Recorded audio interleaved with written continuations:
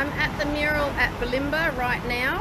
So it's first thing in the morning, and last night I spent a fair bit of time setting up a raincoat over the mural so that I can start painting and not have to worry too much about the rain hitting it and washing all the brand new paint off.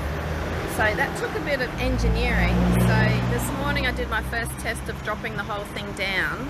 I'll just switch the camera around so you can see in front of me. So I'll just back up here, hope I don't bump anybody.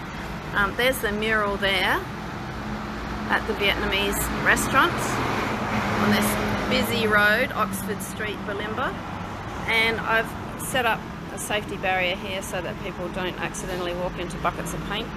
And I've got my tarp down here, but I've managed to roll up all of my big sheet of plastic, 3 meters by 3 meters, 3.5 meters. And I've got timber to weight it down, and then rollers at the top and rope to hook it up and all sorts of other fancy stuff.